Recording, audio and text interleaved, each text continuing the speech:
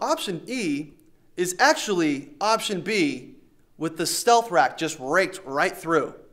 If you remember what option B was, it was the single tom stand with the cymbal stand combined.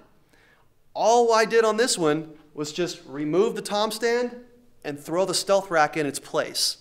Now the reason I did this is because there are a lot of you players out there that have cymbal stands and you want to continue to use them. You like what the stealth rack has to offer, but maybe you don't like the side stealth rack. You want to keep using your cymbal stands. So why not? This is option E1. It's the stealth rack combined with cymbal stands, but this one's got a twist. Instead of having the rack tom mounted to a tom arm, this one's mounted to a snare basket. This is the GSVMS-DS. I kept the cymbal configuration exactly the same as I have in the other setups, but instead of using all these crazy cymbal attachments, I just chose to use plain cymbal stands. Why did I do the configuration this way?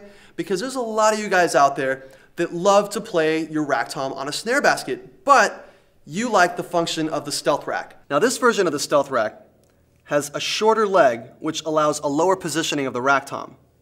To clean up the clutter around the rack tom, I used the excess of the connector bar to attach a no-leg cymbal stand to.